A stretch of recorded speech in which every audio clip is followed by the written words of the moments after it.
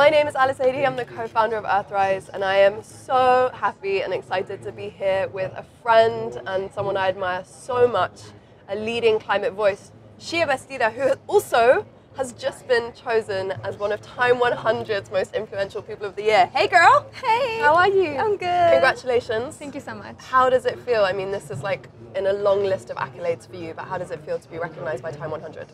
It feels great to, I don't know, make it in a list that's not just about people having impact or advocacy or a climate list. It's a list of artists, of authors, of creatives. So it feels that we are permeating into the cultural space of media, of narrative, which is where we need to be. Yes. So I'm extremely proud of that.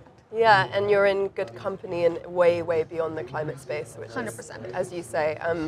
Recently, I was in London at the overheated Billie Eilish's event, and I was having similar thoughts. Like, we need these huge popular culture voices to add their voice. We're not going to do it without it. Yeah. We're here right now in New York at the UN headquarters, but also at the SDG Pavilion.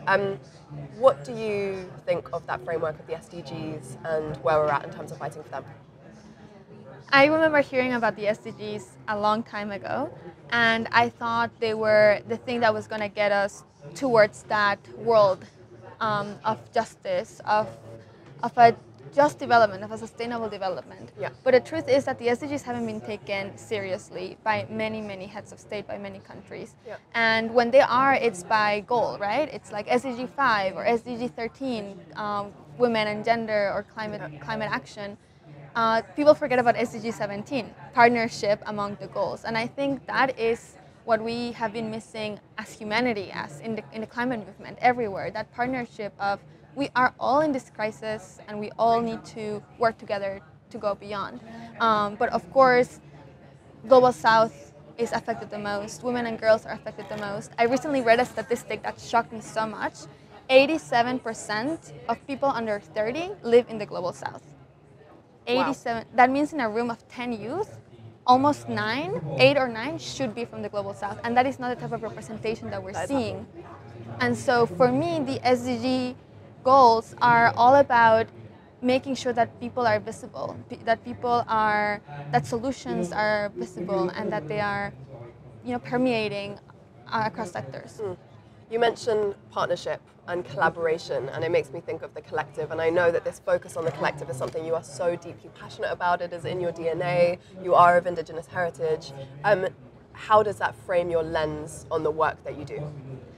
So I think a lot of the space of nonprofits and activism can be a bit competitive. It's like who's funding what youth are having access to spaces, what organizations are being trusted to hold resources, etc.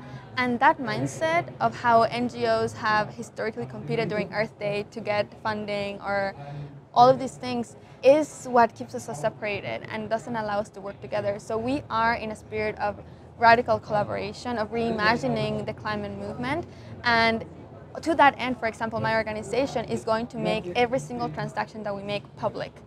Wow. We are saying they use transparency, full transparency. Everything that we spend money on, everybody will be able to know. And that is an example, not only for the youth movement as a whole, but for companies and governments. We're asking for transparency. If we don't know the data, if we don't know what's behind all of these decisions and institutions, how are we going to know what to advocate for? Yep. So we are saying we're going to do it because you haven't, which is kind of what we did at other spaces when we say, like, we're not paid by the fossil fuel industry. Like, we're showing ourselves what we're doing, so to contrast.